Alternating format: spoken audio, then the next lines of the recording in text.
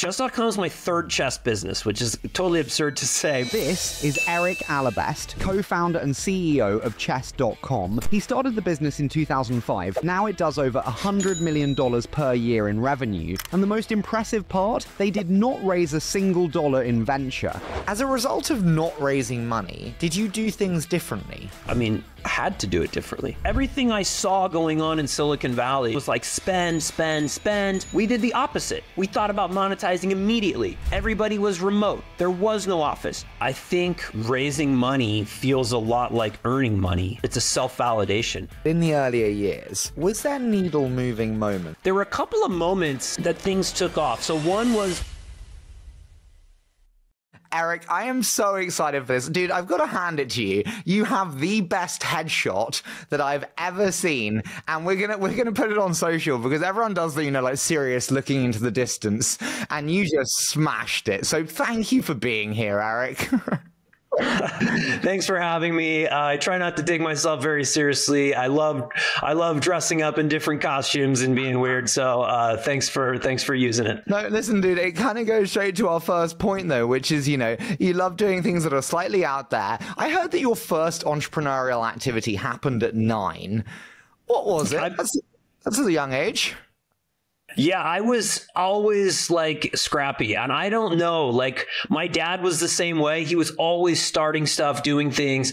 Yeah, I did several things at a young age. I would sell things at school. We would sell like, either candy bars or bracelets or things. I would go to where the high school kids would drink beer and leave all their cans, and I would collect them all and go recycle them. I would go door to door to sell stationery. I was just always hustling for something, some way to kind of like, make money and like do something. So yeah, it's in like the blood. I have this theory that exceptional people show exceptionalism early in terms of entrepreneurial activity. Do you agree with that in terms of the best entrepreneurs show entrepreneurialism early? I'm just intrigued. I mean, you probably look at a wider sample size than I do. I look at myself, obviously I did start young, and several of the other people I know have as well. But there's also some great, later in life entrepreneurs who kind of did something and then they had like a moment and a spark. So, I don't know. It's a fair thesis. No, you're clearly not a venture investor, because if you were, we ignore the data set that disproves our theory. So there's still some training for you to do, Erik. Luckily, you're actually building value. I heard you say before that you're generally unemployable. Why do you think that, and what makes you unemployable? It's kind of funny. I have like this thing inside of me that if it's my mission of something I want to do, I am 100% in. I am 200% in. If it's somebody else's thing they want, it just doesn't motivate me. And this is my dad, and now my 15-year-old son is exactly the same. If he wants to do it, he just can't be stopped. But if it's something someone else wants him to do, he cannot be motivated. And so I don't know what it is, man. I don't know what the gene is. Maybe one day we'll know. But, and it's not like I'm a non-compliant or disobedient person, but like if my heart's not in it, I can't get there. But if my heart is, nothing can stop me. You said that your father was the same. Having watched him then operate, were there any takeaways for you, and did that impact your mindset? I think my dad, he ended up doing something he loved, which was serving people in the legal community, but he really doesn't love being a lawyer. So he kind of like tried a lot of different things. And unfortunately for him, they didn't really pan out. And so he kind of always fell back. And, he came from like a very poor immigrant family after World War II, moved to the US when he was 5 and kind of really had nothing. And so he had a bit of that immigrant mindset where like, be a doctor, be a lawyer, be a professional, and you'll always be safe. But in his heart, he was an entrepreneur. So he tried a lot of different things, but always kind of fell back on being a lawyer. And he's great at it. He loves it. He does estate planning. So he works with great people, and he's almost more of a therapist sometimes than a lawyer. But he had that fallback. And there was a part of me too that almost had a fallback too, where I was like, oh, I probably should go do, people are, oh, go do a JD MBA and you'll have a fallback. And I'm like, oh, I don't know. I want to do chess or something. So anyway. That was going to be my question though, which is like, bluntly, an MBA is a non-risky move. It is seeking security actually, by definition. Brian Halligan at HubSpot said that recently because he did one too. Like, how do you reflect on that? Like, did you want to downside protect? And how do you think about risk? I didn't really understand what an MBA was. So I didn't really view it as like a downside protection move for me or like a career advancement. I mean, it was literally at first a little bit, I got some career advice. I mean, coming out of college, I was so lost because I was an English major, but I really loved technology and like entrepreneurship. But none of my education prepared me for that. And then I was just kind of scrappy and doing things. But, my parents and my in-laws and everyone's like, hey, you need to go get like a real job and you need to go do some stuff. So I applied to like business school and law school. I didn't get anywhere. I didn't get in anywhere because it was like right after the .com, bubble burst in 2001. And I got rejected to every school. And I was like, oh man. So then I'm like, all right, I'm just going to go start and do something. And then later, it kind of was always in my mind. And then I got pretty unhappy in the entrepreneurial thing I was doing and thought, actually it was my wife's like, hey, you need to go back to school. Like you are miserable, like change pace, go do something. And so for me, it was more of like an exploration of myself and like, what did I want to do? Not a fallback. What did you learn about yourself then? Because it's clearly been a clarifying moment for you. What did you change or learn about yourself through that process? Well, first of all, I learned that I was an asshole and I wasn't a very pleasant person. And one of my dear friends out of business school, Andy Dunn, basically one day said to me, hey, let's have lunch. And we go have lunch. And he's like, hey, you come off like an asshole all the time. You don't smile that much. You kind of like assume that you're in charge of everything that's going on. And like, it's off-putting. And I was like, first of all, thank you for being brave enough to tell me. Second of all, like, I'm going to work on that. I'm going to try and, fix my RBF, my resting unhappy face. And I'm going to, try to be a bit more alpha minus, where it's like, instead of being in control of every situation in the room, step in if people want me to, or I'm willing to, but like leave some space for others. And so I learned so much about myself in that way. And I've really become a kinder, more compassionate, more self-aware person through Stanford Business School. I'm not sure that happens everywhere, but it really happened for me. So that was one major takeaway. I think this show does very well because I'm always very candid with my own troubles. I have often been given the same feedback, but I also think, and I also get told by other people, what makes me very strong is the fact that I am kind of very direct, very concise. I don't mess around, and I will guide conversations in a productive way that leads to outcomes. It might not be the most emotionally careful, but it's good. And so I guess what would you advise me, having experienced this and then also having come through it? I don't want to lose the concision and productivity. What do you say? It's not an either or. It's not like be nice and then don't be direct. It's like you can be both. And I think a lot of it has to do with like the number of deposits and withdrawals you make in any relationship. And so it's like your bank account. So you need to have a way more positive interactions with someone if you're going to have a negative or what they might feel as a negative or something. And so I do a lot of positive investing everywhere with everyone in my company, with my kids, with my wife, with all my relationships. And then that builds up a buffer of trust and kindness and all that. So then if I have a moment of maybe clarity that feels a little bit stinging or a little bit too much or something, they already know that there's a good amount of goodwill that I've built up there. I'm accused of the same. I'm pretty brash at times. I'm not everybody's favorite flavor of ice cream. And, that's all there is to it. Do you find it disheartening when you do a lot of deposits and then when it comes to withdrawals, people don't give in the same way? I have accepted that.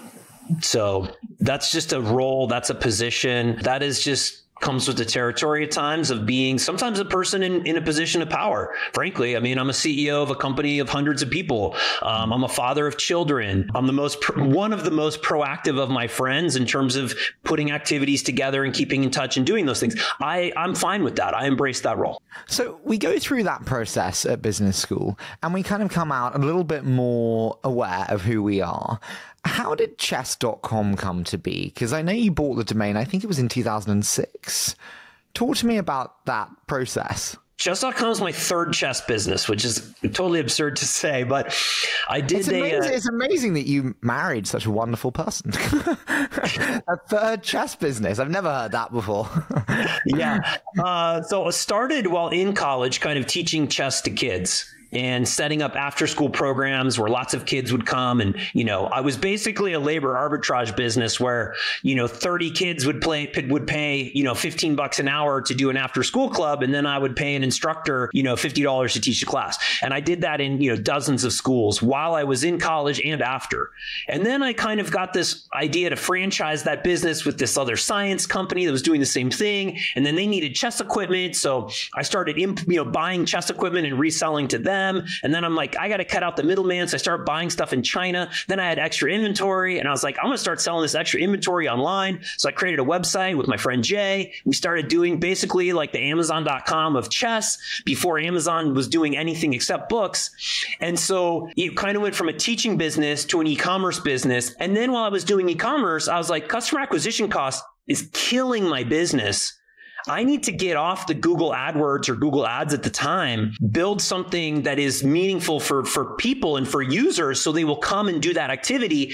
And then I can sell them some chess equipment. I was like, I need to build a community. I want to build the MySpace of chess. You're not going to do that in an e-commerce site. I want to do that on chess.com. So then I contacted the people who owned it. Turned out they had like $5 million of like debt on the books and they needed to go bankrupt. So there's a bankruptcy auction and I bought the domain out of bankruptcy and me and Jay started chess.com.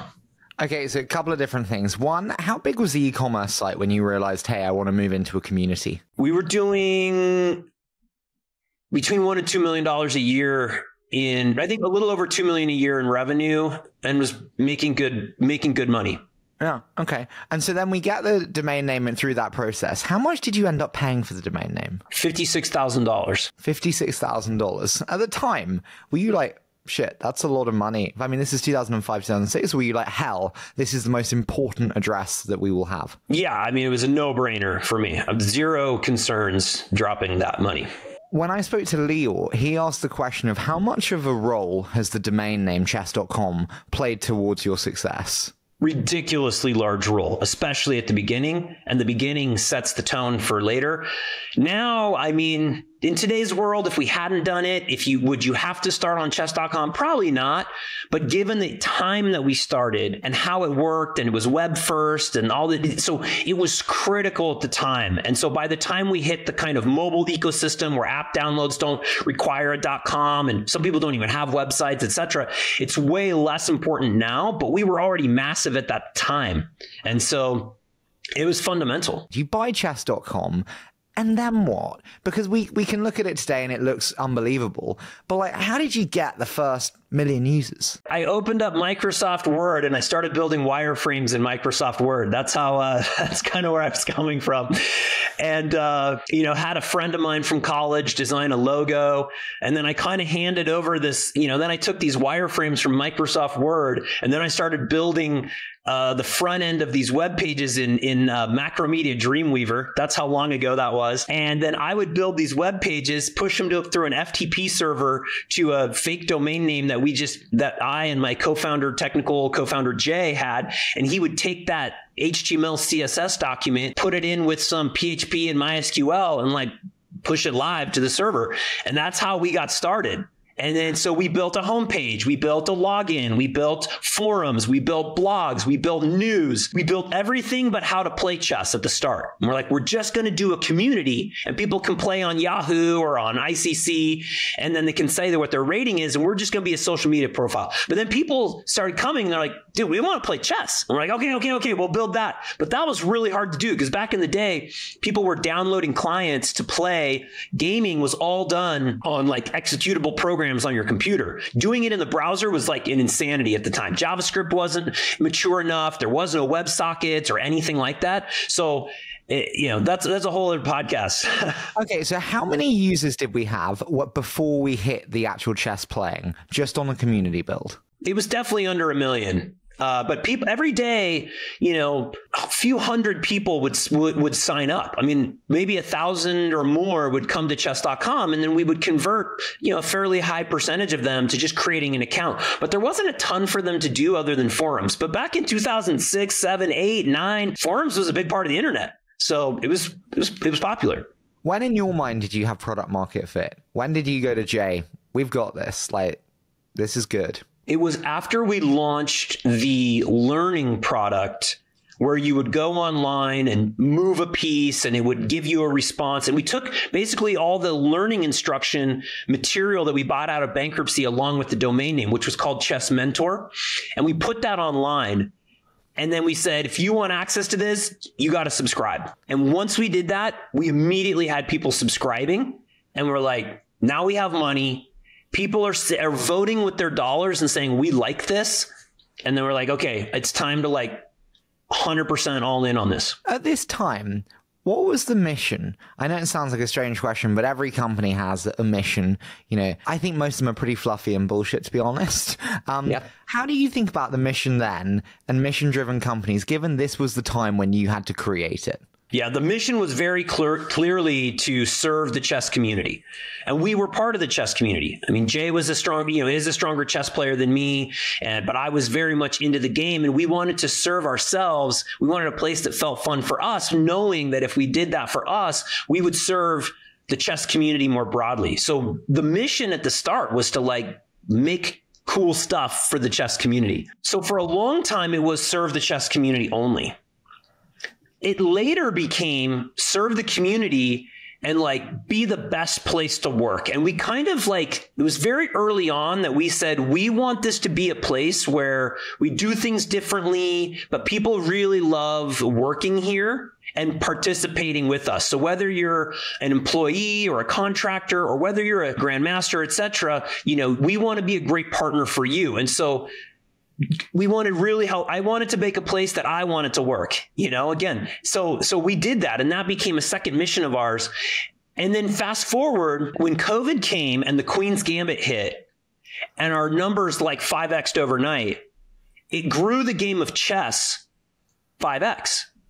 And we, before that, had never really thought that we had the tools to grow the game of chess.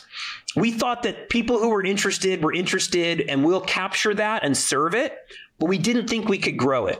But now our third mission is to grow the game of chess. And we are doing everything we can to get more people interested in this game that we love. We're going to move actually to Queen's Gambit later on. I want to actually just kind of stay with the chronology and kind of work through those different missions. You mentioned adding the chess mentor, the learning, people paying for the product and serving that community.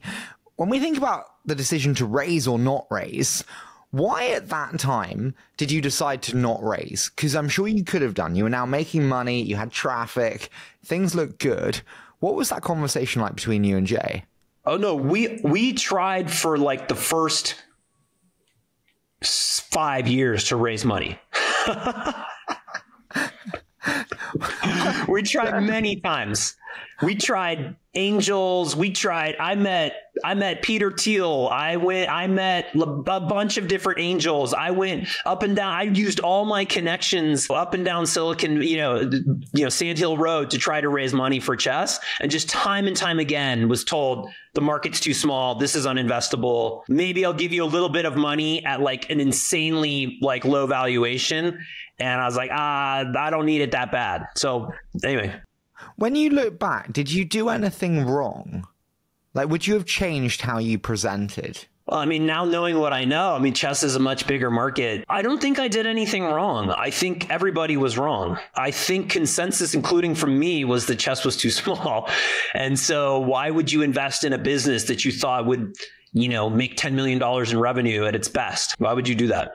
I'm just playing devil's advocate here, and I may be stirring the pot. What if they were right? Just pause and just say, and if you think about venture being $5-10 billion outcomes, if we think about a $200 million revenue business, a $300 million revenue business, on public market multiples, you're looking at 6, 8, 9, 10x. It's still hard to see the $5 billion exit. Am I being short-sighted? I don't care about, I don't care about money. I'll be honest. I just don't care about it. And so it's just not the lens I look at. I mean, I think if you're a venture investor saying like, hey, I need to get to a 5 billion exit, like chess may not be your investment.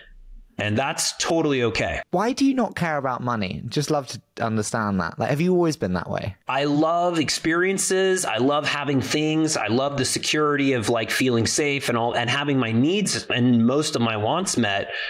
But I know people where money is like self-worth, or it's a scoreboard, or it's like precious something. And I just don't know why I don't feel that. Like, I have friends who don't love food. I have a deep relationship and love of food, but I have some friends who are like, yeah, I eat when I'm hungry and food is good. But I'm like, no, I love food. Well, it's kind of opposite. I appreciate money, but I don't love money, or I'm not motivated by it. I don't care about it in the same way. I don't know why. I used to place a lot of emphasis on it, and it's like, I am valuable because I have money, and then I'm valuable to other people, which did not necessarily make me happy for a long period of time. Where do you determine your self-worth from then? Because I think I'm in a bit of a self-discovery of like, if it's not that, then why am I valuable to someone? I would start and say, and this is something every human struggles with, but the first question should be, why are you valuable to yourself? If your entire self-worth is a reflection of other people, you'll always be chasing that mirror. You have to start with good, balanced self-worth and self-value. And I'm not preaching to you, I'm not your therapist, but that's for me. And that's a struggle for me as well. Like, I'm a very extroverted person. I love being around people. I love doing all that, but self-care, self-talk, self-worth, all of that is like very critical to my well-being and makes me a better person to show up for others. And then also that interaction is important. Anyway. How do I answer the question of why am I valuable to myself? Like, how would you answer that? There is inside of all of us an inner person, an inner being, and you have to get comfortable and happy with who that person is. And you can do that in a number of ways. Some people do meditation. Other people do alone time where they can find peace in long runs or walks or other things. Other people get it from achieving something and being in the flow, and it could be skiing, it could be sports, it could be writing, it can be all sorts of things. But I think there's something about that, and another day we could unpack. But I did do an ayahuasca retreat one time. It's the only drug I've ever done. I did an ayahuasca, and part of that journey for me was to get comfortable with myself and really be happy and solid and grounded in myself. When was that? 2 years ago. Did that change how you operate as an entrepreneur? It totally did. How so? My biggest takeaway from this experience is so weird. I grew up, in a Mormon home and beliefs and culture, and I lived that lifestyle. I never did any drugs or alcohol. And so then to go do an ayahuasca retreat, I was so afraid to do that, to be in an altered mind state. But when I did that, it actually, for the first time, took all the other mind-altering things out of my mind. And I was present only with my mind. And my biggest takeaway from that retreat, and it took drugs to get me there. It's medicine. Sorry, for those who practice, it's called medicine. But it took a medicine drug to teach me that I am every day microdosing on drugs. I am microdosing on Slack. I am microdosing on email. I am microdosing on Zoom. I am under the influence of drugs every single day and every single moment of my life. And I am in an altered state because of that. And so the most helpful thing from that was to realize that when I am feeling anxiety or when I am feeling something, I am probably, and I'm not centered, I'm probably under the influence of something. And it may not be a drug as we characterize it, but it's probably Slack. It's probably a message someone sent me. It's probably a fear. It's probably something someone said on Reddit. I am under the influence. And so then you change what you do? Like, you can't avoid email. You can't avoid Zoom, sadly. No, but with just the recognition of saying, I'm feeling this because of this thing, but I am actually a safe, like, grounded person outside of that. I am not my Slack. I am not my inbox. I am not my social media presence. I am something deeper, safer, more foundational than that. I love that. I've never done an ayahuasca retreat. I have done alcohol. I don't drink anymore. Can I ask, going back to the fundraising element? Yeah. When you said you tried and it didn't happen, as a result of not raising money, did you do things differently? I had to do it differently. Everything I saw going on in Silicon Valley was based on large amounts of readily available capital. That means getting the best, co-founder from, Berkeley or Stanford, and that means like setting up an office on, California Ave. It meant having a full-time, chef and masseuse in the office. It meant everybody hiring the best people you could, putting them in the office and, doing everything right there. And later on, it meant doing everything in the cloud, and it meant buying ads on Facebook. It meant, scaling up as quickly as you could. Everything was like spend, because eventually you'll think about monetizing. We did the opposite. We thought about monetizing immediately. Everybody was remote. There was no office. Our engineers were spread all over the world. My co-founder was my college buddy from San Jose State. And, it was like everything was the opposite. And because we had no money. And I'm really grateful for that. Sorry. No, it's fantastic to hear that you don't need me and my whole profession. I'm thrilled. Just don't tell anyone, right? Okay. My question to you is, having been through that experience, having done creativity because you had to, what do you think and advise founders when you see them today raising, again, more money than we ever thought possible? I think raising money feels a lot like earning money, in that it's a validation. It's a self-validation. I'm worth the money. My idea is worth the money. It can fill a hole in your soul, and it can make you feel like you're going to be more successful because of it. And you can. I mean, honestly, there are a lot of businesses that need capital. Do not get me wrong. There are a lot of businesses that need capital. It's critical. It's important. You can't do certain things without it. You don't get immediate ROI. You need a runway. All of that is true. But there are times where I have seen people over raise money, or raise money at times they didn't need it, or pursue things within their business that were not right because they had money and knew they could get it. Where did not having money damage you? If you look back to the early days, where are you like, if we had $5 million there, we really would have been in a different spot? It's very hard to say. I'm not a person who regrets very often or is, backwards reflective in that way, because everything turned out great. And I don't know what would have happened if we had hired a bunch of local people. Would we have moved too fast and done the wrong thing? I mean, there's something about moving slow. Do you think you went slowly? That's interesting. We definitely went slowly. Why do you say that, though? I mean, like, when you look at the trajectory, not that slow. I mean, companies that are venture backed take as long as you did to reach the revenues that you did, the scale that you did. Like, I'm just in 10 plus years. I mean, that's sadly so, Erik. Sadly so. I just read about this game. I don't remember the title. There's a mobile game that launched literally last year in the last 9 months that those 9 months did $400 million in revenue. Some kind of like snow survival game or something. And I'm like, I don't know, like, maybe I'm doing it wrong. I don't know. I mean, talk to Lior. He made a lot of money faster than chess.com did. Maybe. I mean, Lior is an incredible entrepreneur, so I'm very thrilled to have invested in him. But not having money drives creativity in a lot of ways, as we discussed. Yeah. Customer acquisition is one where traditionally you put money in the funnel. You mentioned the e-commerce business on Google Ads, Facebook ads. You put money in the funnel, and hopefully it comes out with positive unit econ. You didn't have that money. So how did you do creative customer acquisition? And what were some of those big lessons? Yeah, we'd totally been burned on paid acquisition. And we pretty much made a very firm rule that we weren't going to do paid acquisition. And so instead we said, we're going to take any money that we have and we're going to put it into content, because content drives user value and it drives SEO.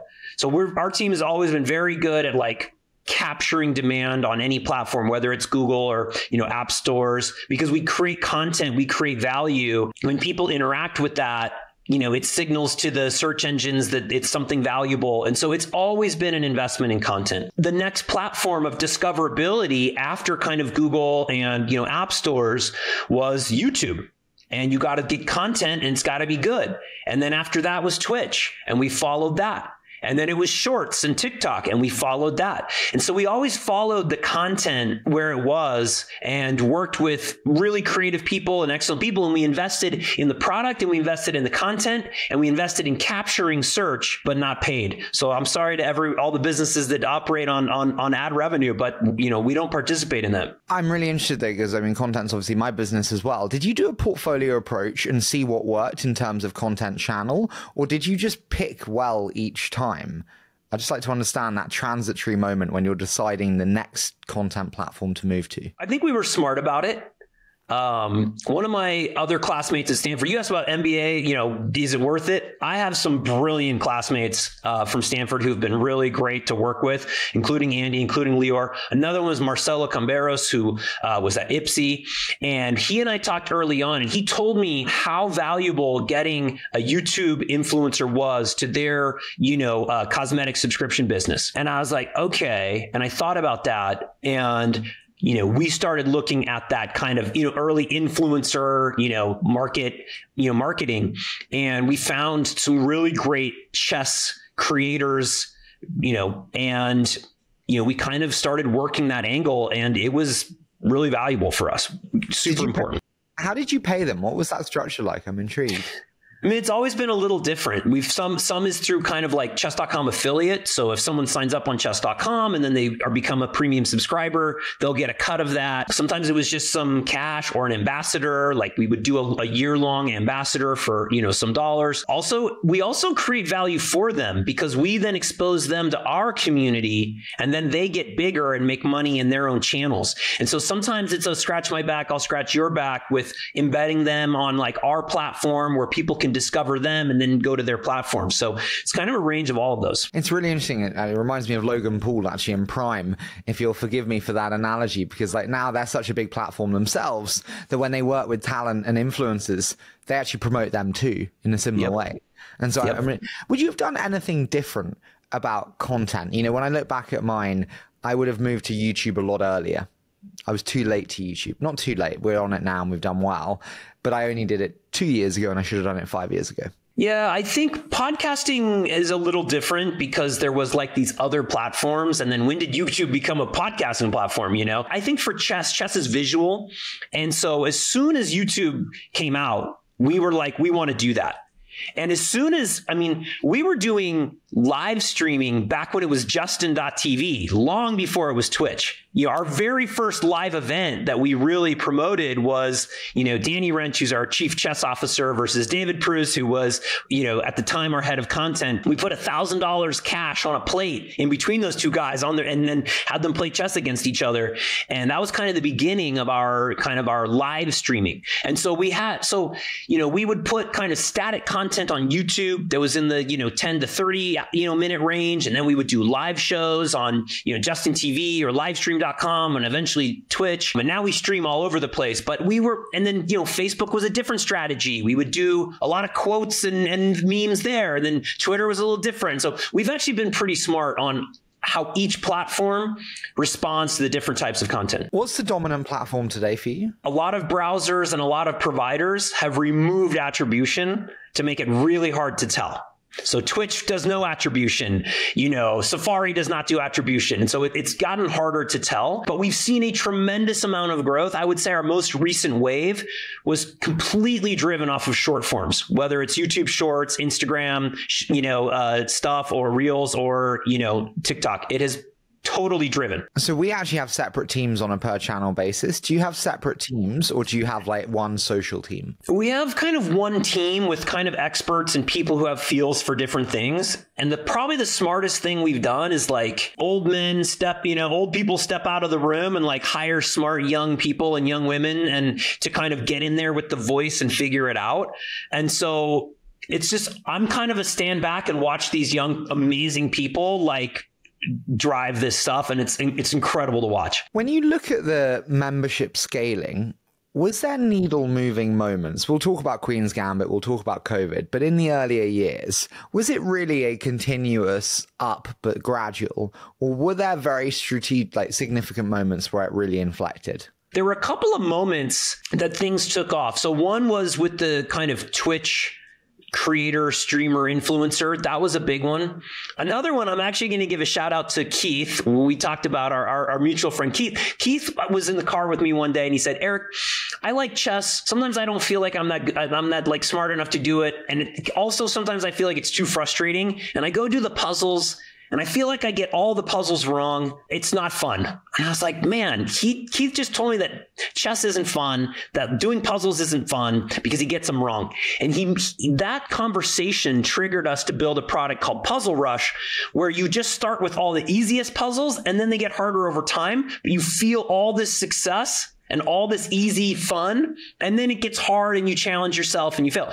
But that product was super needle moving for us. It lit the world on fire. Malcolm Gladwell wrote about this product. Like it was massive for us. And so there were just these little moments, whether it was product or content, that would inflame things and heat things up for a while, and then it would stick. Does Keith know that he was the reason that was created? I know I told him, but he may not remember, but I did tell him that. How important is early wins in activities? And so like you said there about kind of the consistent winning early, how important is having early wins to the success of an activity? It pains me to say this, but somebody who wins their first game of chess is 2 to 3 times more likely to stay around than someone who loses their first game. And so then you're like, well, you got to make sure that people win their first game. But doing that is like morally problematic in some ways. Do you make them play a bot but they think they're playing a person? Do you set them up with an opponent who's super, low rated compared to them? And there's all these things you can do, but there's moral hazard in all of it. And we've kind of avoided it. And so what we're trying to do is push people toward not playing a person first, but knowingly playing a coach bot personality where they will win and feel good, but not to just throw them in the pool of players against other people where there's a 50-50 chance they're going to lose. That's the honest truth. 2 to 3x more likely to retain. That's pretty incredible. Yep. Yeah, I was thinking, play a bot. Come on, dude. Think of our retention numbers. Can I ask, how have retention numbers changed over time? Have they stayed relatively stable? And like, what is, I love Akin and Neil because they're so freaking smart on retention, bluntly. How do you think about great retention and lessons from that? We have not historically been a metrics-driven business. We've been a heart and mission and chess-driven business. We are getting smarter about it. How did General Atlantic take that?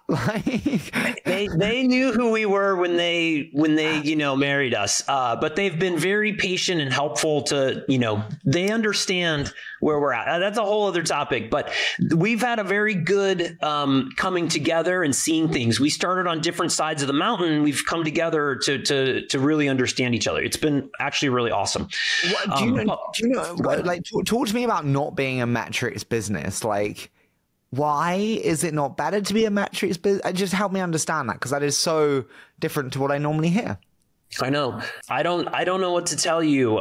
We've always guided things through what we wanted to do and what felt right and what was in our guts and what was on mission and what sounded cool. And, we've always done that. I think that was really healthy for us at the start. I think now having a blended balance of understanding those things is helpful to us. But I do want to go back to the metrics thing at some point. So I want to, go ahead. How do you determine success if metrics are not at the forefront of what drives decision making? Like, obviously I run media teams. We are very metrics driven, and that helps me assign success or not to someone in some respects. It's the joy of media in a lot of ways. How do you determine success with not a metric first mindset? I mean, individually at the company, I think people don't think of success. I think they think of fulfillment. I think they think of effort. I think they think of mission and serving the community, and they take joy in that. And so if they do something that is well received by the community or helps us grow the game, they feel good about that. And then how would that manifest in numbers? You know, we track active users, we track subscribers, we track, usage of different things. And people kind of, they know how many members we have and how that's going. And so it's just kind of a general happy-go-lucky feel. But there are numbers we're starting to look at differently. What numbers matter most to you today? Our daily active users is a big deal for me because it's very easy to just see how many people today are logging in to enjoy chess. That's very simple. There, more though, I would say we're starting to, Duolingo, their Kerr metric was super valuable. So we're now looking at that as a primary. So can you explain what that means? It's kind of your retention rate of your active users, which means if somebody on week 1 was active and was again active in week 2, what's the likelihood that they come back in week 3? And so it's somebody who's shown a bit of a habit or, they've shown that they're invested, they like the product. What's the chances that they'll continue to like it? And how does that differ from like a D30 number? Just so I understand that. I think that what it helps you see is not just like I logged in 30 days later, but that I made a habit out of it and I'm coming back regularly each week. And it's not just, hey, I sent you a push notification on day 30, so you came back and did something, but it's like, no, you made this a part of what you do. And so we have that metric, we have DAU, any others where we're like, this one? So one of the ones that we're focusing more on now is a percentage of learners over players. Obviously, chess as a service, people come and they play. It's like the primary thing they do, which not everybody does. Some people come and they still do forums or they watch our shows or there's other things, or they, different things, but the majority of people come and play. But not everybody turns into a learner. Our business is funded by learners. Playing is free, learning is behind the paywall. And so the percentage of people who want to learn and improve as a percentage of players is something that helps us understand that people are getting greater value out of our product than just playing. Can I ask what percentage of people are learners versus players? It's different per product. And so we're trying to kind of wrap it into one number. So I don't have that exactly, but let's just say that of our active users, it's actually a strangely low number, but it's like 60% of our active users come in on a day and play. Half of them will do puzzles. So half of that number will do puzzles, and then half of that number again will do lessons. Game review is actually the most popular. A lot of people will do game review. So that's like anyway. So we're trying to wrap that into a more cohesive product for everybody. But those are the 3 things that people pay for. That's really interesting. But actually, that's kind of more than I thought. Though, still, if on those numbers, it's kind of like 10%, really, if you think about it in that way, which is reasonably high, actually, in my mind. So just we could say we've got about 150, a little over 150, 160 million registered members. We have take a weekly active users is probably around 10% of that. Around 15 million. About 10% of that are active subscribers. And active subscribers means they pay monthly? They pay monthly or yearly. Wow. What's the difference? Sorry, I'm so interested. And anything that I'm prying too much, you can just say, Harry, fuck off. But like, how many pay weekly versus yearly? What's that mix up? The majority of people pay yearly. And most people do tend toward our highest paid product because they get the most access. And our retention on paid users is really good. Another one of my Stanford classmates, Cody Johnson, worked at Activision, and he's like, wow, I thought I had seen amazing retention numbers with World of Warcraft. You guys are up there as like very sticky subscriber base. What's your retention on paid users? I don't have the exact numbers, but I'm just saying it's very high. But that changed. Sorry, just to say that changed when we had 2 different I sent you our numbers. We got some interesting graphs where it's kind of grew, and then it had a Queen's Gambit bump, and then it had a more recent 2023 bump. The Queen's Gambit cohort, people saw the show, they saw chess pieces moving on the ceiling, and they're like, I want to learn chess and get better. Those people subscribed at a higher rate than normal baseline. What do you mean? What do you mean they subscribed at a higher rate? There was more of them that entered the funnel. The percentage of people who became subscribers was higher than our previous kind of steady state cohorts. Oh, wow. Because they wanted to be learners. They wanted to learn and get better. And Beth Harmon made them feel like they could be world champions. And it was awesome. Did that bring in a load of low quality leads though, which is like, yay, we want to be Beth Harmon. We want to learn.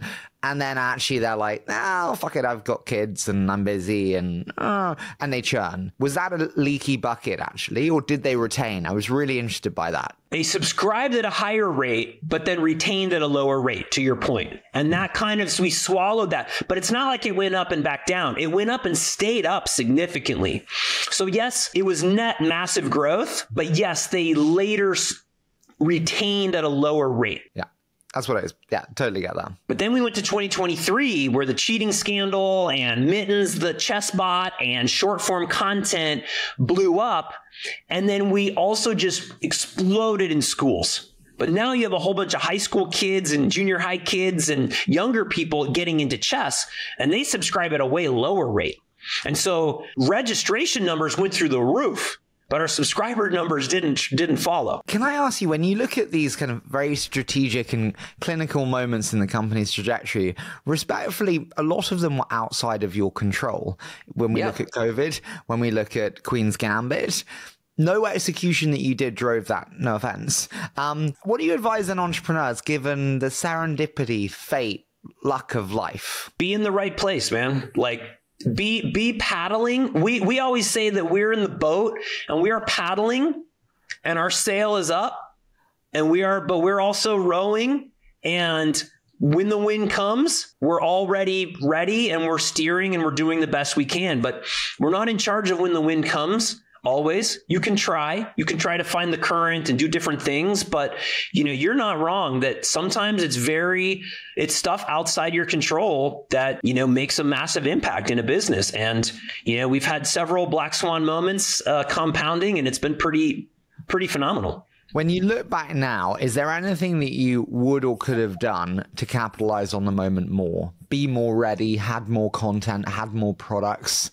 Done anything to capitalize on those two moments more? I mean, we can always have a better product that's better for beginners and learners and onboarding and all of that. But it's actually interesting that kind of earlier product I talked about with Puzzle Rush, we made a focus in 2018 to make our product more fun bots, more fun puzzles, more fun everything. And right as we finished that, COVID came. And then we were starting on short form content and more fun bots and different types of things. And right then, cheating scandal came. So we were doing all the things to make the game. At the first was to make it kind of more fun. And then later was kind of more content readiness. So we did the things to be in the right position at the time. And we really feel lucky that our strategy was met with the one-time, exogenous event or whatever. Okay. And so we look at these very seismic moments that have incredible trajectory moving abilities for a business. You then decide at some point, specifically in 2022, to raise cash from GA. Why did you just... Not totally accurate, but go ahead. Go for it. Accuracy is important. After we were rebuffed by all investors early on, we kind of said, we don't want to take any money. We're going to do this ourselves. Because before we had no success and no one wanted to invest. Later we had success and everyone wants to invest. And we're like, you can, no thank you. I have a lot of no thank you emails out there. I'm sure many people watching this program have gotten those no thank you emails from me. But someone came along and said, hey, I really love chess. Yes, I'm an investor, but I want to put my own money in and I want to invest.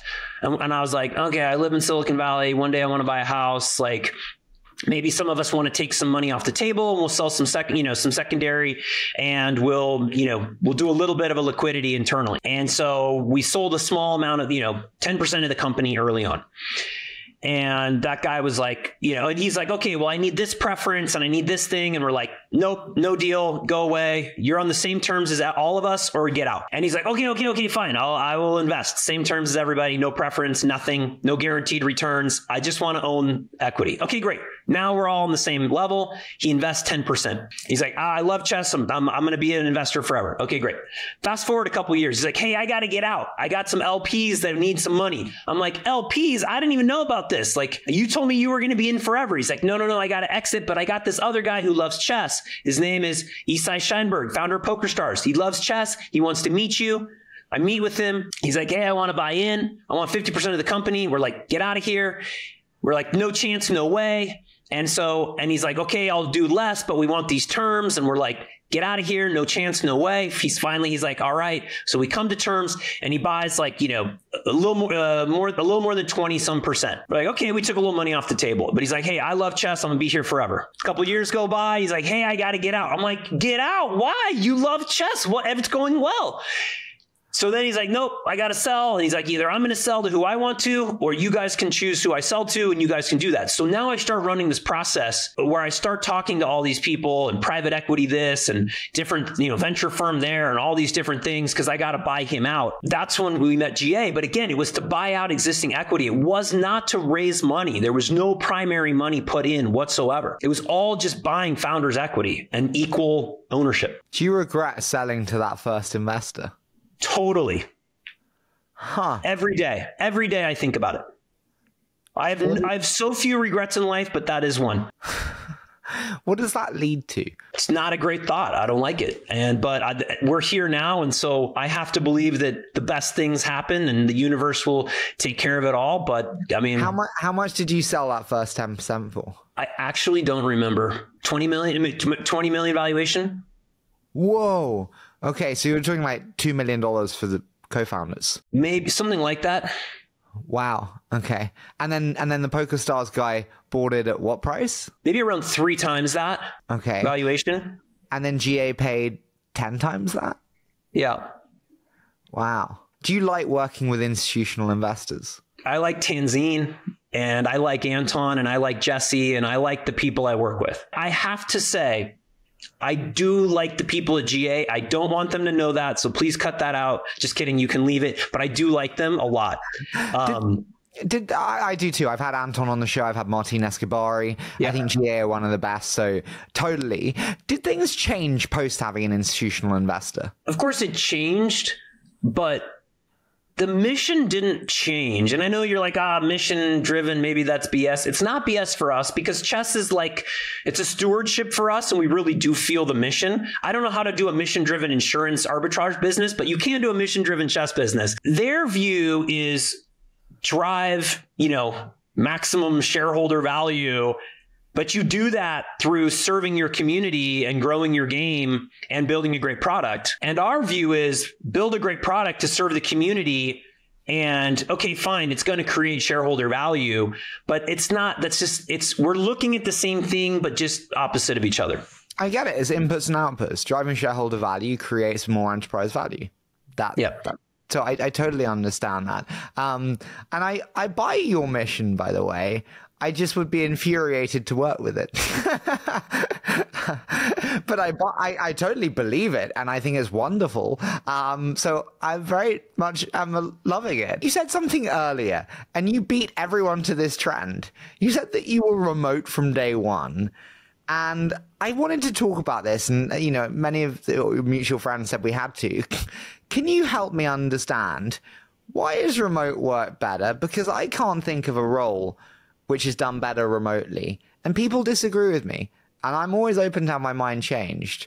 So make the case for remote, Erik. First of all, talent is all over the world. And if you are geographically confined on talent, you have a smaller hiring pool, and you are now competing in ways, that are hard. It's hard to compete against these massive dangled comp packages in certain areas and things. It's very hard. I would say that it's been amazing to have an international team where we have people in India working with people in Serbia, working with people in Argentina, working with people in New York. And it's just a beautiful thing. I don't know how to tell you. It is so beautiful. And because it's mission driven and because I always say the weight of our mission crushes egos. If you have an ego, this is the wrong place for you. Get out and go find somewhere you can serve yourself. The weight of our mission will crush you. It crushes politics. It crushes bullshit. It crushes egos. And so we're all there to serve the mission. And when all that other stuff is gone, you're now collaborating and serving each other to serve the mission. It works for us. And so we have really smart people who are passionate about what we do, who come from everywhere. And the other thing is they feel respected in their lives. They can show up to work when they want. They can do the work that they want. They can walk their dog in the middle of the day. They can take time off. They can do what they need to do. And so it is a joy for them to work. They don't feel trapped in the office. They don't feel like they have to show up early to do FaceTime. They don't feel like they have to be the last one to leave. They don't have to pretend like they're busy. It's so life enabling to them that they're grateful to have the job and they give everything to it. And that includes me. I love my life. I love the fact that I'm sitting in a room and that there's no one around to bother me and that I'm doing this and I don't have to worry about if someone is judging me for how I'm spending my time or what's going on. So I don't know. It's freeing. Do you miss the human interaction and do you miss the creativity that comes from being in person? I am married with 4 kids. I don't miss human interaction. I know that some people do, and that is a thing that, they'll go to a coffee shop or they'll go at a co-working space or, I understand that's a real part. It is not a challenge for me in my life. What have been the biggest lessons in terms of what it takes to make remote work, having done it since day one? I get this question sometimes. I'm like, I don't know if these lessons apply outside of chess. So, apply with caution, but like being super mission driven and having people who really are consumers of your own product, they live the chess world and life. So they get to participate in that thing. And the other crazy thing is that we are nobody's highest paying job. We immediately filter for highest pay. Like if you are looking for your highest paying job, it will not be chess.com. And so anyone who's hoping for that will go take a job somewhere else. And they are here for passion and they are here. We pay as well as we can, but they're never going to leave for money. They stay here for lifestyle. They stay here for mission. They stay here because we care about them and take care of them. But we don't churn people who are just constantly looking for the next most money they can make. Those people don't take jobs at chess.com. When people have got through the door who aren't mission driven, who do have egos, who do have desires on finances, it's inevitable they get through the door. What did you not see that you should have seen? Sometimes they say money doesn't matter or they're, and then later it becomes, oh, I had a kid, I need this, or a crazy offer comes in. And we're always like, hey, we're super happy for you. If that's now the important for you, go do that thing. That's great. We're happy for you. Other people will, so it's usually a life circumstance will change. Occasionally we'll get like a bullshitter who will come through and suddenly they come in and they seem like the nicest person. And then they come in and they're like kingdom building and, backstabbing and stuff. And we're just like, get out, like immediately get out. What are the biggest mistakes you see founders make when they're trying to do remote well? I think treating people like kind of like assets, kind of treating people like workers who are supposed to do a job, rather than like teammates who are on a mission to do something.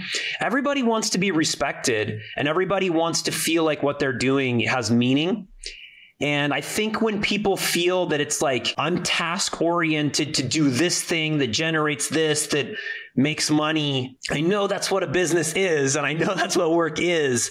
But when deep down, when you feel that, I think it's hard to show up when you feel that that's what you're doing. I think when you show up to work and feel like there are people that I care about who are relying on me, or there's a community that cares about what I do, it's very easy to show up for those people. Do you pay people according to national averages? You mentioned global workforce. How do you think about like benchmarking and comp aligned to national average or same across the world? No, it's definitely nationally regulated. It's very hard to do. Compensation planning for a completely global company is super hard to do. Why is it so hard? And what have you done well at? Like, how do you do it well? I probably hired the first 300 to 400 people myself who worked at the company. And I would just say to them, hey, how much money do you need to do this job? And if we can make that, we'll do it. And if not, I'll let you know. But really, what do you need to do this? Because I'm not going to make you an offer because I don't know your life. I don't know how much the average person makes around you. I don't know what your expectations are. So tell me what you need. And if I can meet that, great. And if I can't, hey, we part ways and we understand. And that's what we did. And people would say, hey, I can do this. And I would say, oh, that's great. Or, oh, I can't do that. This is probably my max here. And it's a take it or leave it. It's a little bit like that. But what's been great is to see globalizing, like wages have gone up because someone who used to in Serbia work for $9 an hour, now they have a global marketplace to work. So that their wages have gone up a ton. That's great for them. And I'm happy. And we've tried to adjust and do all that we can. But again, some people just frankly wage out of our company if that's what matters to them. When you said, hey, what do you need? What percentage of the time did it come in above versus below? Probably slightly above, more than at or under. Speaking of kind of money and what you need, you mentioned Andy Dunn before. I spoke to him before the show, and he said that you're wonderful in many ways, but you don't really like capitalism. What do you think he means by that? And you've mentioned before capitalism 2.0. What does that mean? If you look at the value structure of what's being, I mean, this is an age-old argument. Look at the work that's being done by the people who are doing it. Look at the people who are managing those people. And then look at the people who invest in there in the finance industry. And look at where the value flows versus where the work is being done, and it's just disproportionate. And I understand that capital returns and a healthy market where people can invest their dollars to get returns is great for everybody's wealth creation who has money. I understand that people having money creates jobs. I understand that, money does flow down, even if, trickle down economics isn't totally, whatever. I understand a lot of these things, but I also understand that there's a driving human greed that makes it so that money doesn't flow in some ways to the people who need it or deserve it. And I don't know how to solve for this yet. What about ownership of companies? I mean this in the most non-provocative way. If that was the case, what about splitting ownership across the teams? Giving everyone much larger ownership so you can have vesting schedules, but ensuring that the company is owned by the teams. I love this. I wish that it were easier to do.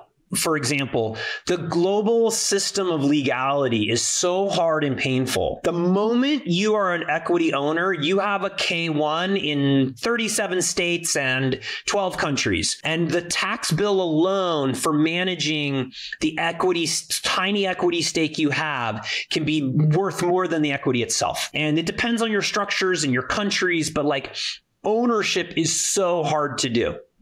And it's a real barrier to doing that.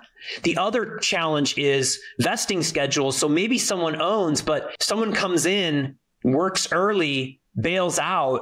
Now they have a bunch of ownership, but then they participate in all the upside of when they weren't there. And so there's a whole bunch of things around maybe the valuation when they joined versus when they left, and they can capture that value. But there's a lot of problems. You dilute out, and then so ownership structure in general is very problematic. I think that is where the answer needs to happen, but there's so much regulatory and legal and global stuff to fix around that before we can really get to that. It might be one of the only few truly crypto native cases which makes sense, actually, if you think about a decentralized ledger of ownership, which would be relatively, I guess, stateless in terms of governance and legislature, I imagine. I don't know. I'm bullshitting, but I'm a venture investor, so that's my job. Yep. Agreed. Okay. When we think about that, I'm just fascinated. Would you like to solve that? Or is that no, I just think like that. And sorry, I'm too intrigued. You're an entrepreneur. It's possible in my next thing, but I am so overwhelmed by my current job that it's hard to think about anything else. But I have thought of that. For example, let me just try this out on you. Yeah. What if there were a fund that that invested in companies where they cap their returns and excess returns trickle down to the rest of everybody on the team. I mean, that sounds crazy because why would you cap your returns? Your whole thing is to get maximum returns. Why do I not sign up for that fund? Exactly. I'll tell you what I did do. What I did do. When our PokerStars investor, the Scheinberg family, when they exited to GA, I said, I am going to block this transaction as hard as I can unless we set aside a huge percentage comparatively of the sale. Everybody is going to pay, I think it was 7% of their gains into a separate pool. This turned out to be tens of millions of dollars that we put into a separate pool. And then we now pay out to the people who were here at the company who did not have ownership, but we now pay out to them over a period of time that they stay working with us. We call it a retention bonus, but it's as if they had equity. And we did not have to do this, but I forced tens of millions of dollars off of the gains of people who exited at that time to go into a special pool to reward the workers and the people who are here. And I'm going to do it again. GA, if you're listening, I'm going to do it again. And it's important to me that that money trickles down to the people who are doing it. Can I be so rude, Erik? And forgive me, I really like you. I'm loving this. Do you ever worry? I worry sometimes that I'm too direct, I'm too confrontational. Like saying like, GA, I'm going to do it. Do you ever worry that they go, not so happy about that? I mean, no. they had plenty of time to get to know me before we did this. I think. I mean, no, I totally get it, but it leads to my next question, which is, you mentioned the tumultuous nature of life in some respects. I do want to touch on Russia. You took the decision to speak up against Russia, and I think it led to. What you said, a call from the FBI about a contract to kill you posted on the dark web.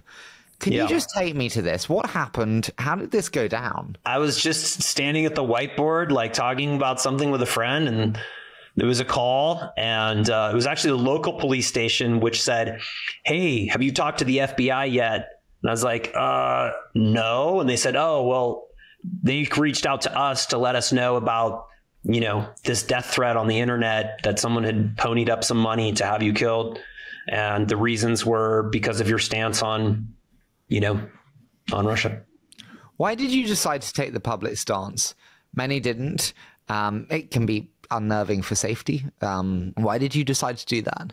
Taking a stand is hard, but sometimes you got to do it. How do you draw the line on what stand to take? That's the hard thing of like Israel, Gaza. Do you take a stand there? Do you take a stand on US elections? Do you take a stand? It is all very hard. And I think, we have not drawn very many, we haven't taken a stand too many times. Why did you hear? Russia invading Ukraine. We have a lot of team members in Ukraine. We have a lot of team members in Russia who have mostly left. It was very hard to see. And I feel like it's one of the great evils of, the last few years is to see this direct assault. There are many other evils happening. And again, I understand the hypocrisy of taking a stand here, but not taking a stand there. But this is one of the most black and white issues out there. I would say Israel, Gaza is not a black and white issue. It's mostly just a black issue across all of it. Do you think politics has a place in the workforce? I think a lot of people who work for me think that it has a place in the workforce, the workplace. We try to thread this in one way, which is to say we are not out there trying to have a stand on any particular issues. But our belief is that chess is for everyone, and that's an inclusive message. All people, all genders, all races, all religious affiliations, all everything. When you think about like moral stances to take, it's something that often parents instill on children. You have 4 children. Your eldest, I think, is 22. How old were you when you had your first, Erik? I had a pretty wild junior high. I'll just say that. I'm kidding. My wife hates that joke. Sorry. I was like, whoa. Oh, Lordy. No, I'm in my mid 40s here. I had my first kid at 23. Did you feel ready? Were you scared? I was scared, but I was ready. I think being 23 for me as a person at that age, all that I had done in my life, honestly, you know, some people are like, oh, late to launch or whatever. I was like early. I was a very mature person, doing laundry by myself when I was, you know, a very young age, grocery shopping for myself, starting companies. Like I just was, you know, I went and lived as a Mormon missionary for 2 years in Argentina and washed my clothes, you know, the mud off my clothes in a bucket with my knuckles. And like, you know, I was just very young. I was put in positions of responsibility. So having a kid at 23 honestly felt like no big deal. What does great fatherhood mean to you, and how has your style of parenting changed over time? 23, now, you know, 45. How's that changed in terms of what being a great father means? Yeah, I'm learning still every day what it means to be a great father, because it's different a little bit for each kid. I really try to meet my kids where they are and see the best in them. I think that some kids are easier to parent with certain styles than others. Some kids are more compliant. Some are more willing to please. My older 2 kids were easiest in some ways. And my younger 2 who are still at home, I have different challenges and I'm learning there. But like, I'll give you an example for my 15-year-old son. He's so incredibly bright, but he really doesn't love to have people tell him what to do. That includes, you know, but his sister's got, you know, she drives out the door at 8 o'clock to go to school, but he doesn't want to be woken up. He doesn't want to be bothered. And so we finally said, hey, like, all right, we're not going to set an alarm for you. We're not going to, you know, take money from your bank account if you're late. We're not going to do these things. Just good luck, man. Good luck. So if he misses school, he's got to Uber to school. He's got to figure it all out on his own. And that actually makes him happy rather than bumpers down the bowling lane. He wants maximum freedom with maximum consequences. All right. Do kids not need structure? No child wants an alarm clock. Of course they don't. No one wants to get up. Generally speaking, it's human nature to be inherently less alarm ready, or whatever we want to call it. Like, do you not need to educate me, but do you not need to instill those guardrails? It works well. It works well for some kids who understand that. And there's a little bit of friction and, you know, you kind of help, and over time they see and do those things. And that is true for some personalities. For other personalities, sometimes the best thing is just to get out of the way and let life take its course. So I'm not trying to say either approach is best. It's very kid dependent. But the more I tried to structure for my son, the worse outcomes he had. It was counterintuitive because it worked with my other kids and didn't work for him. And so I had to change, you know, my wife and I had to change strategies there. If you could call yourself up, Erik, the night before you became a father when you were 23, what would you tell yourself? You've got 22 years of wisdom now. And you can say, Erik, you should know this.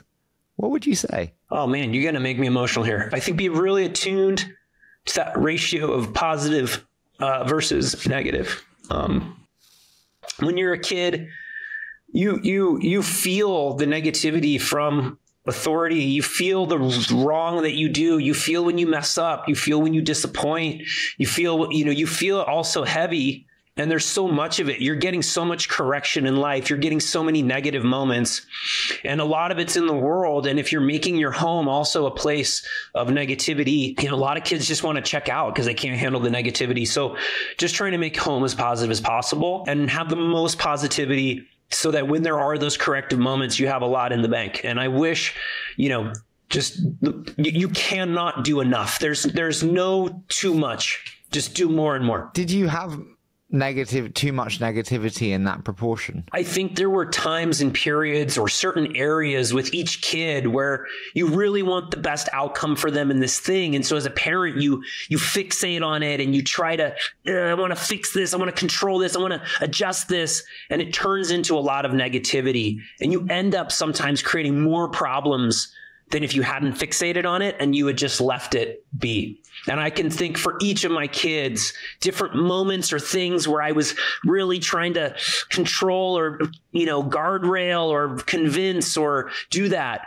and ended up in some ways causing more damage than if I had just kind of shown more love and just kind of given them the time and space to get there rather than try to, make it happen. Speaking of like making it happen, I interviewed Harley, the president of Shopify, and he said that when it came to marriage, the most important thing is actually not to provide a solution, and it's actually to make the person feel heard, but not come in with, well, we can do this and this and this. When you think about lessons on what it takes to have a great marriage, what are some of your lessons there? The greatest thing you can do is validate and listen. And then when everybody feels validated and safe and heard and comfortable and like down to baseline and safe, then and only then can you have productive conversations around policy or decisions or different things. But most people get into escalating fights and arguments about trying to feel heard and validated. And if you can be the person in your relationship when there's tension to just stop and say, I'm setting my issues aside and I'm going to listen to this person as a human and what their needs are and what's driving them and what their feelings are, and listen and say, I hear you. That sounds hard. I understand. That makes sense. I feel that. You help that person then feel safe as a person. And then hopefully they'll take the time in their turn to then listen to you and do the same for you. And then when you come together, then you can start possibly then or later to work on solutions to the problems. Because there can be real problems, and just validating feelings doesn't solve problems, but you have to start there. Have you always shown the true full extent of yourself? If we're honest, I don't show the full extent of myself because if you knew what I was like, you would leave. Like, I guess that's human nature. Like, do you? It's not my nature, if I'm honest. So you show the darkest depths of yourself. I don't feel like a dark person. I feel like a needy person sometimes. I feel like a confused person. Do you feel the need to always be strong? People love like reality. People love vulnerability. People love self-deprecation and humor and just like real. People love real. It's always been who I am. I haven't had the drive to do that. And I think I had a safe home where I felt like I could be myself. And I grew up that way, feeling very self-assured, and I've had friends and people who just love me for who I am. And I'm not a perfect person and I make a lot of mistakes. I have character flaws for sure, but I try to lead with humility and with acceptance of who I am and who everybody is. And I've found that that's created really great relationships. If you ask Keith will probably tell you that I work a lot, like a lot, 7 hours, 7 days a week, and far more than is healthy. And I don't have kids. Because I worry that I will be mediocre if I have anything else. What would you say to me? I think I understand that. I think, I don't know if my dad's going to watch this, but I think my dad does that a little bit. I think he works to just not have to listen sometimes to some of the things that are maybe haunting in there. I have that at times too for myself. Like I am a compulsive cleaner. Like if you came to my house, you'd think the housekeepers were there, but I clean a lot because it puts me both in a zone of control, but also just being busy just helps me. So I understand what you're saying, but I do think at some point to truly be happy, you have to be at peace with yourself, as we started with. And work can cover up for that. I think that you could slowly start to work in a practice of real self-acceptance and reflection that doesn't have to just be glossed over through work. And I say that as I'm also talking to myself as I say that. Do kids make you better at what you do? Like Marcello Claw from SoftBank said that actually post kids, he had a reason to fight. Like he had kids to feed, he had, a family to build. And other people are much more candid and say, no, they don't. If you're going to be a great parent, it takes away from work, but it fulfills you in other ways. Which side are you on? I mean, parenting is fulfilling for sure.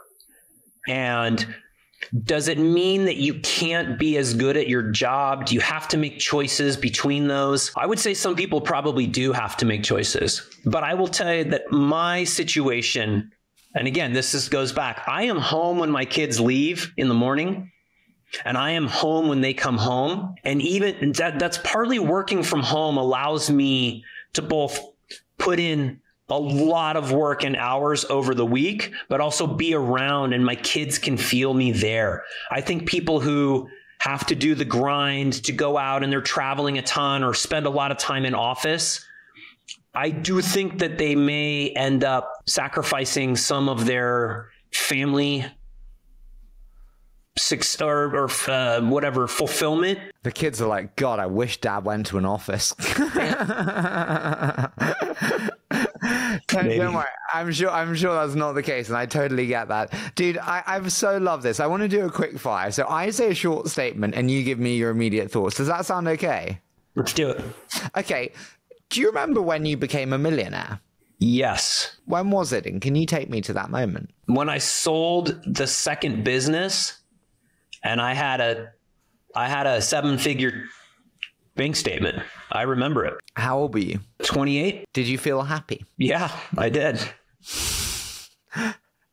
There we go. Does money make you happy? I think achieving things makes me happy. I'm very achievement oriented, and that makes me happy. And can money be a signal of that? It can. What have you changed your mind on in the last 12 months? I've changed my mind in the last 12 months. A little bit around parenting, as I discussed earlier. I thought the guardrails were more important for everybody than they are. And I don't know that they are for everybody. And some kids need to just jump out of the nest, and that's okay. What scares you more than anything else? Dying, health-related issues, not being able to exercise, anything around physical unwellness. Why does dying scare you? Oh, man. The future is so exciting. Don't you want to see it? Society is evolving at such a crazy rate. It's like not being able to see the end of a movie. It's like, I just want to see where it goes. No, I'm scared of dying because I'm worried about being forgotten in nothingness. That's inevitable, man. Like, no, I'm not worried about that. But I understand that. I understand. What's the kindest thing anyone's ever done for you? My wife saw through that kind of asshole personality and forgave me many times early in our courtship and saw the good person that I was, gave me a lot of grace to find that over time. If you could have dinner with anyone in the world for, an hour and a half and ask them anything, who would you have dinner with and what would you ask them? I don't know why that's such a hard question. I would have dinner with Bernard Arnault, the founder of LVMH. I'm just fascinated by how he thinks about brand, social status tied to money and items. And I don't think anyone understands marketing like he does, or fashion, or self-worth, actually. He ties self-worth to very material things. In an interesting way. I'll join you in that dinner. That does sound fascinating. What's your most controversial belief? Penultimate one. Probably that nothing actually matters, and except for your relationships and time you spend with people that you love. 10 years time, final one. Where's chess.com then? This is 2034. Where's chess.com then? In some ways, I hope I don't know, because I haven't thought about it in a couple of years. Just kidding. I may be there in 10 years, may not. It's pretty stressful at times. So there's times where I hope that I don't think about it in 10 years. But I think chess will continue to be a big part of people's lives. And I think that in this world of exploding possibilities and a new, there are dozens of game studios creating new games every single day to launch and do this and do that. And we're in a world where there's more songs are being written and more content is being created and more things are being done. People go back to the classics, and for a little bit of just like safety. I mean, my kids listen to music from generations past because there's something that's like just classic about that. And I think that chess will be the fallback of the greatest strategy game and most interesting thing forever. And maybe even more so as there's even more proliferation of gaming. You have some very misadjusted children if they're not listening to 20 VC, but it's a very wise move to listen to some of the greats. Erik, I was told this would be a special one. You saw it before when we posted on LinkedIn. I've loved this. Shows like this are why I love doing what I do. So thank you so much for joining me. Thanks for having me. It was a joy to talk with you. I appreciate your questions and many of your pushbacks and your insights. It's been great to dialogue. Thank you so much.